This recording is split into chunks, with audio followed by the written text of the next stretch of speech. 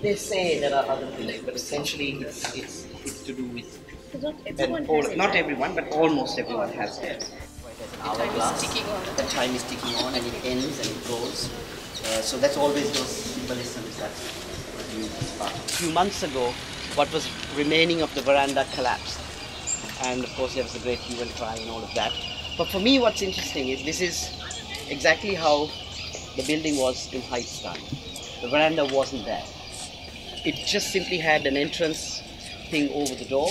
So there might be some connection, and the story that part of it was indeed a church might be true, and the belfry may have really been about that place of worship, which apparently the Dutch worshipped in.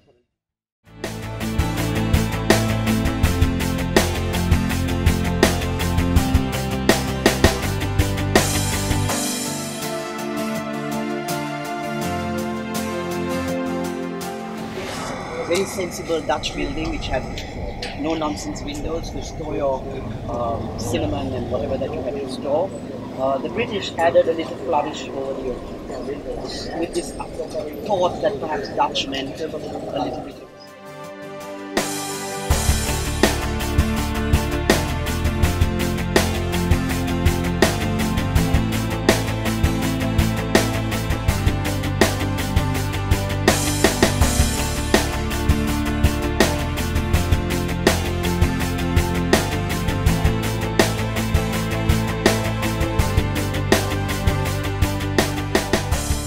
Whether there was some kind of relationship between the presence of the army, the presence of the governor or the commandant of the area and justice, I'm not really sure. I haven't done the research for that.